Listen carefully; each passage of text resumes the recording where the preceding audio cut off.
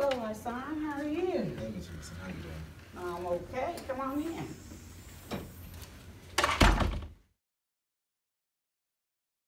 I just want to talk about yesterday. I had my phone out, and I shouldn't have had my phone out, and I realized it was a disruption to the classroom.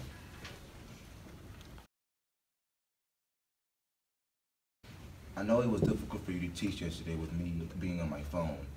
I distracted you in the classroom. I'm sorry that I acted so aggressively towards you. I know you were just doing your job. I will not have my phone out in class. I will put my phone away in the locker or my backpack so I won't be tempted to touch it.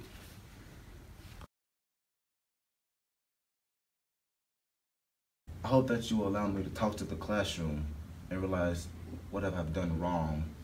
I hope that we can get a fresh start. I just want to reset. Son, I am glad to see you today.